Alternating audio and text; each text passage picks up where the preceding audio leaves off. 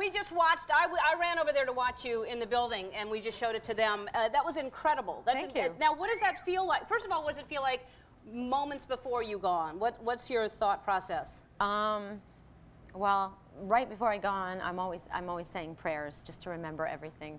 Remember my words, remember my dance steps, don't trip and fall, look like a fool. I know, especially in those, were you in those shoes?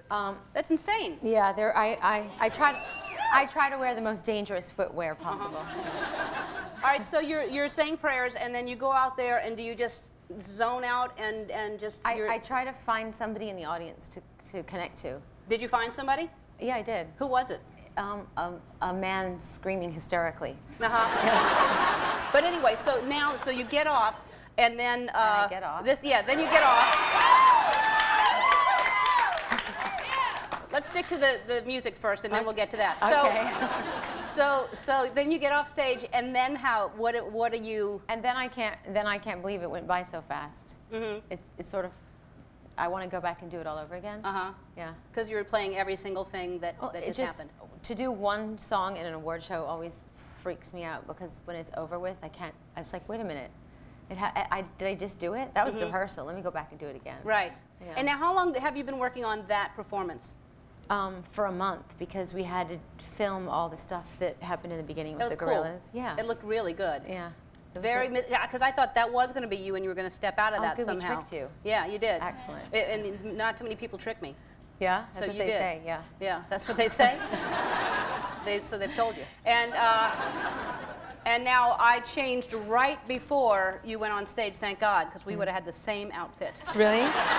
But I noticed you have some crystals on your jacket. I do. I have a little crystals on my jacket. I like that. So everybody wants to know, and I know you talk about this all the time, but I was talking to people before the show, and LL Cool J, who is in great shape, said, ask you how you stay in such great shape. And are you sick of talking about that, or?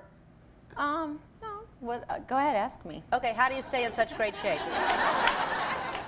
Like, first it was running, right?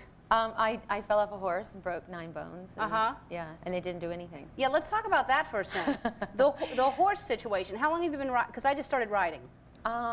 I've only seriously been riding for a year. Okay. Yeah. And what did the horse do? That... It wasn't my horse that threw me. It was somebody else's. So then that must have freaked you out, because you work out and you broke. What did you break? Everything. I broke my scapula, my collarbone, 5 ribs, and my my knuckle. Yeah. Wow. Yeah. And so then what did you do to work out? Well, then I sort of didn't do anything for a month, and it was strange. I like shriveled away. And then I had to start all over again and invent a whole new workout. Well, you look amazing. I can't, it's incredible.